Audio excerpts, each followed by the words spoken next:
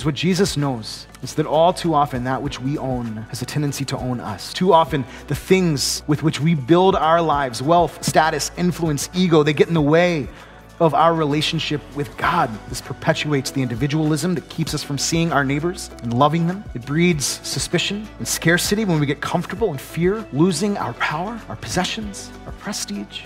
And in the ancient world, prosperity and plenitude were seen as favor. But Jesus paints a different picture. I love this. John Wesley, the founder of the Methodist movement, of which the local church is a part, he once described the plenitude and prosperity that the rich, full, and jovial enjoyed. He described it as sweet poison. He believed that these Beatitudes embodied a divine value set in which those privileged should no longer use their advantages solely for personal gain. Instead, they're for sharing with those who have need. And this is the sweet poison part. In other words, prosperity is sweet when it's shared, but it's poison when it's hoarded. Sweet poison. To give our stuff away, our power, our possessions, our privilege, to give ourselves away is in and of itself an act of faith. It's a way of ridding ourselves of the power that our stuff can tend to have over us, instead opening us up to the power and provision of God. And when we do, when we take that risk, we just might find that there's enough.